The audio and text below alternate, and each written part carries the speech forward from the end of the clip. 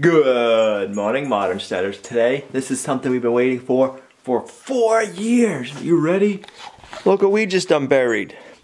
We have a Kalamazoo Prince wood cook stove we've had sitting in our basement since before the house was built. And now, we're gonna put it in the off-grid outdoor kitchen. This is the top part to it with a warming box, and that's the base.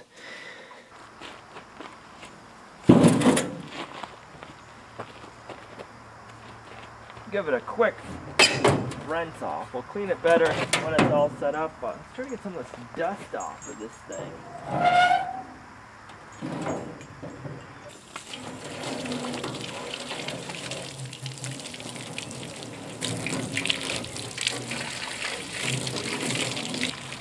Get the blunt of the heavy stuff off.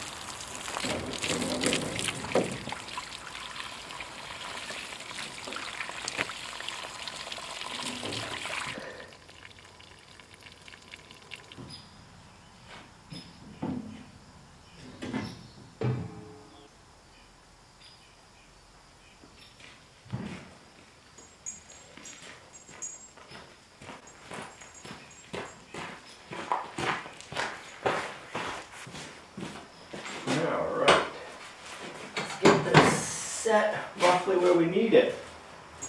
We want to be 18 inches from any combustibles.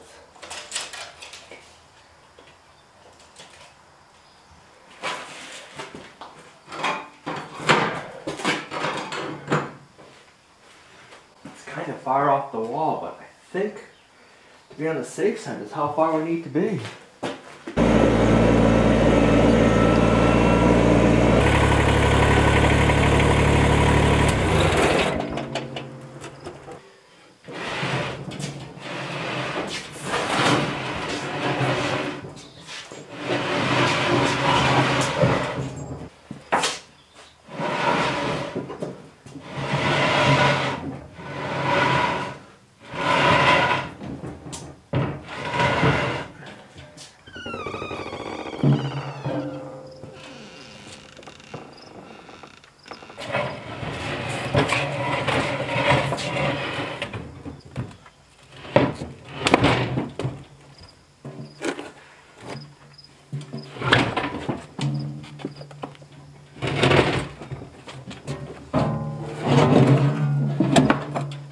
You know me, you've been watching for a while.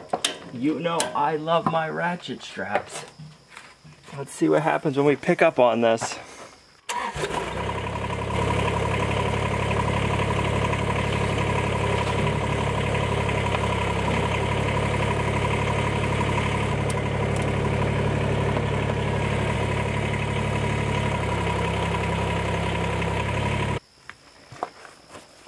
Before we drive it anywhere, let's make sure it's stable. I don't think she's gonna go anywhere. I think we got it pretty good. Okay, let's give it a shot.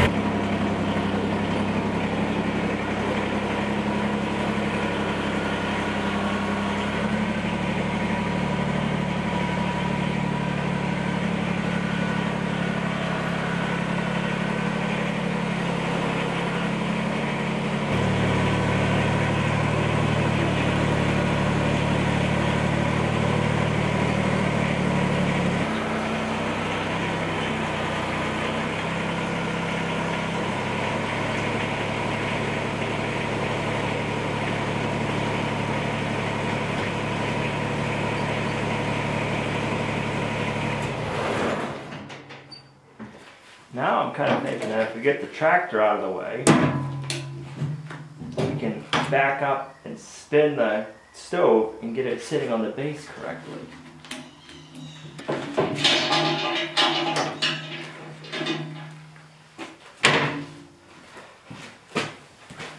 If there's any weight on the tractor bucket itself, per se,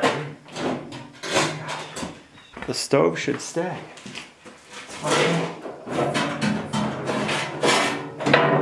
Awesome. Alright. So now I gotta jig and jag it.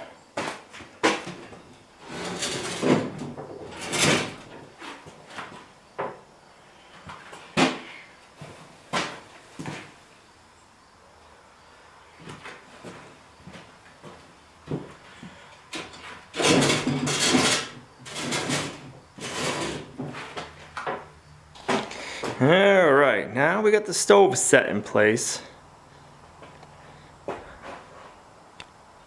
We need to work on the chimney. We changed the position of the stove. It's gonna be kitty cornered now. You happy? Yes. Alright, now we gotta figure out the position for the stovepipe. So we gotta cut our through the wall thimble in. I gotta figure out the position of everything. I don't want to be closer than 18 inches to any combustible.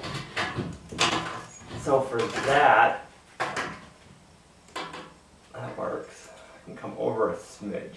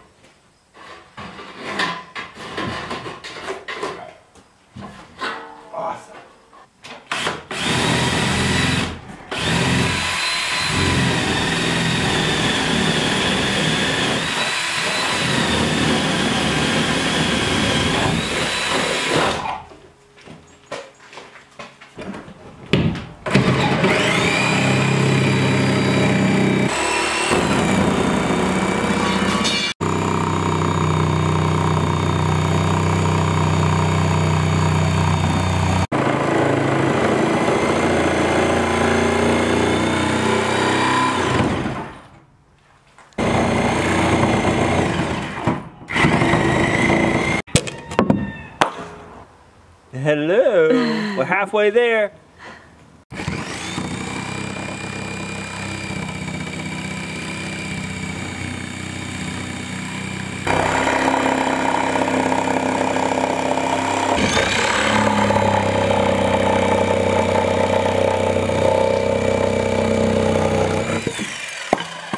It scares me every time. Scared you? You told me about it. Hopefully it fits. We got a hole in our wall. It better fit now. Better fit. If it's not, better be too small, not too big. That's right. Alright, this goes on the outside, but let's try. This is the fattest piece anyways. The baddest? Oh, fattest. Okay, so I gotta trim up this one side, which I thought we had. Because it's not circular? Circular? Well, I didn't cut it because the other board. Awesome! Awesome! Now I can go outside and mount this. Okay.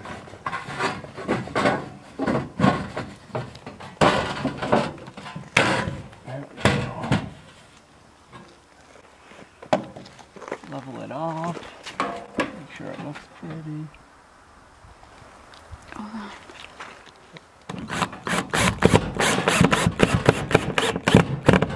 I gotta get the right screws, but why don't you have the right screws? they didn't give you the screws for this. They gave you screws, but just or no They screws. give you screws, but they just didn't give you screws for this part. I'm just temporarily securing it with the drywall screws. What kind of screws do you need? They're pan heads, so they got a flat base. And we don't have Oh, any so at the they're like house. flat. Yeah. But these are for wood? These are for drywall. Oh.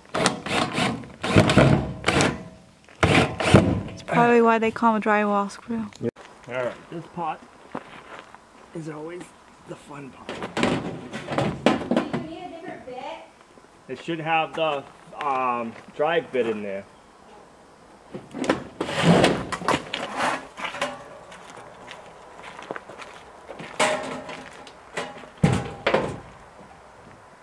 You push this in. Push what in? This whole arm. Oh, okay. Slide it in. Make the other one. Slide it the other way. Out? Yeah. Now we gotta figure out this one. There.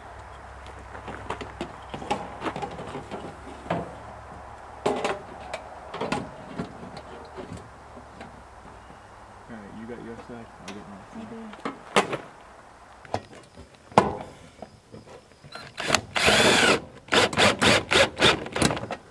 Having wood siding, real wood sidings, you can just screw to it anywhere. You don't gotta worry about finding a stud.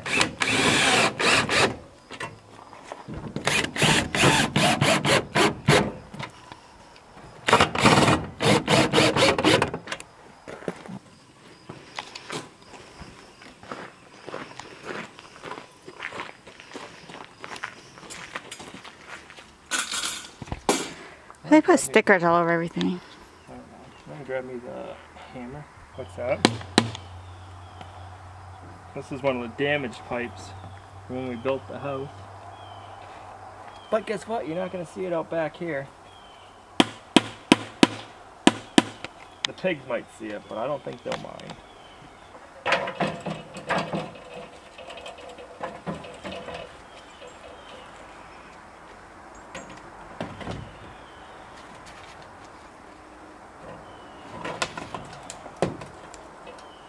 How are you gonna get the other one on?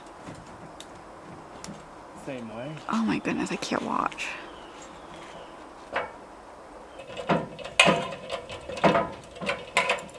Do your bogs help, like, do they have a good grip or? I think they have an awesome grip, and they're flexible, so like your feet actually bend, bend around and move on stuff. And Yeah.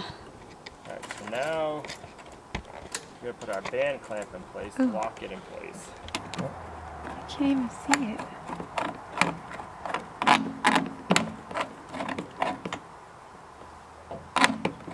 What is that for? That's just so to lock it. So now you can't untwist. Okay. So it doesn't like go down around the. It should cover the two pieces. Doesn't. So on this side it doesn't. Alright.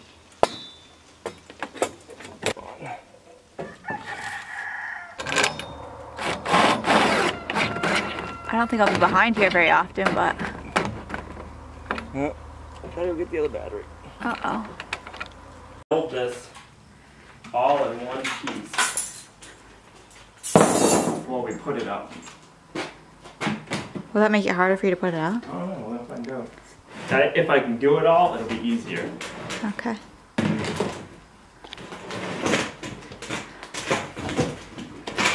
just want to line, you don't have to, but I want to line these up the best I can. That's good.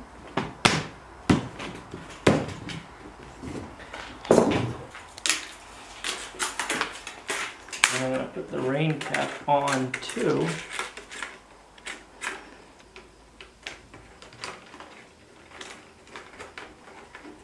I like that old wood cook stove. I don't think I'd be happy in the house with it. No, that's why we because didn't it too put it in has the to be house. It's not. too far away, and it's not exactly the colors I would love in my house. Right. I might like it. It'd be awesome out here. Pluto, are you helping? Huh? Here comes the rain cap. That's it.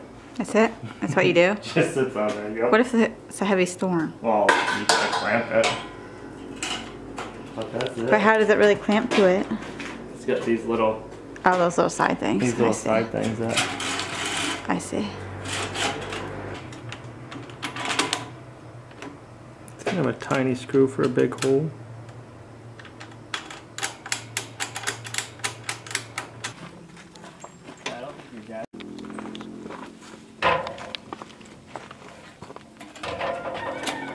You're gonna get that up the tree. I mean, up the ladder.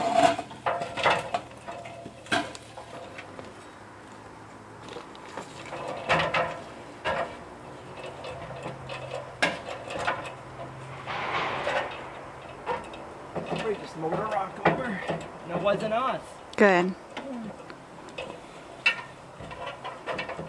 Well, it's not hard to mow rocks around here. Nope.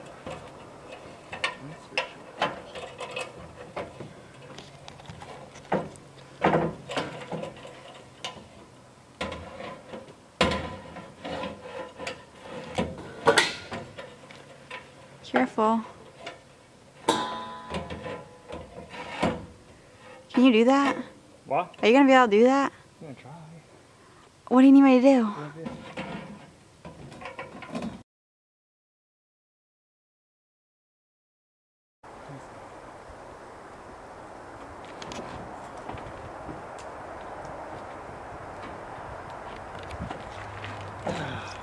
You know what's even better? It's the top one sailed the first time. Oh, good, cause I weren't taking that back off. Cause I can't take that.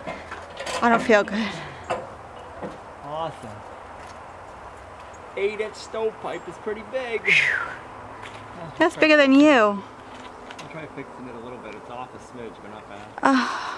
Fine. Clamp up, pull it down, get the clamp in a better position, then I can try to. Is that clamp supposed to be down low?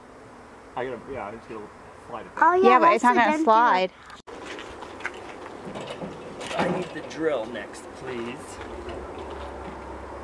I'm sweating and you've got a sweater on. Thank you. You want to come up here and do this? No? What do you think, Mom? Should you come up here and do this? No. No? I don't think so. She can go on my shoulders. Huh? I can put her on my shoulders. No. Not when I'm around, you can't. What a mess with all the cardboard boxes. Whew. We need to go recycle them. I know there's going to be some modern steaders asking, why'd we go with an 8-inch chimney? That looks huge. It is. There's a little backstory to that. The reason we went with the 8-inch chimney here is, I'm not sure if this is a 7-inch or a 6-inch stovepipe right here. That's oblong. It's a squished stovepipe. But that's not the main reason we did the 8-inch. When we built the house here and we put our chimney in, we needed an 8-inch chimney for the wood stove we put in the basement. And when we got the stovepipes in, there was 4 of them that were damaged. We called up the company, because we ordered them through the internet, and they said, yeah, we'll mail you out new ones, and they didn't want the old ones back. So I had 4 sections of that triple wall pipe that I needed to use. It was free. I wasn't going to buy a whole new chimney, a 6-inch for out here, so I just bought an 8-inch through the wall kit. So we have 2 4-foot sections of stovepipe, and then a 1-foot long with our rain cap on there. This is our T, the bracket, and it's got a clean out on the bottom. You take the clean out here, you run your brush in. You want to use a plastic brush. If you use a metal one, you'll void the warranty that's on the chimney. In the through wall kit that we got this morning comes the T, the clean out, the bracket, the cap, and then you have your thimble. And they send you the rain cap, 1 bracket, and a 1-foot-long piece that goes through the wall. The company that we got is Selkirk. One way to check to see if you have a good draft is to start a piece of paper on fire. Let's see if it pulls it out.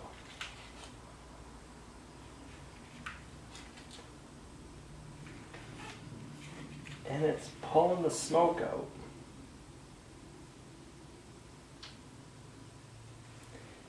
Grab the camera and show you. See that from there? It's pulling the smoke up and out the chimney. Sucking it in. The other thing too is the colder out it gets, the stronger draft you're gonna have. So today is 80 and humid, so it still has a draft, which is a good thing. We're getting that much closer to having our antique wood cook stove hooked up in the outdoor kitchen. It's gonna be exciting. We have a back for it, you guys saw. warmer top. I gotta get that installed. But first, I need to clean the top. It's got some nasty gooey stuff on it, and that's gonna get cleaned up. And I gotta find the stovepipe that we need. And we're almost there. This is getting exciting. Hope you enjoyed today's video. If you did, make sure you give it a thumbs up. Share it, it really helps the channel grow. We want to thank you for that.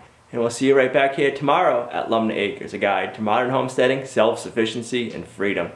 Bye.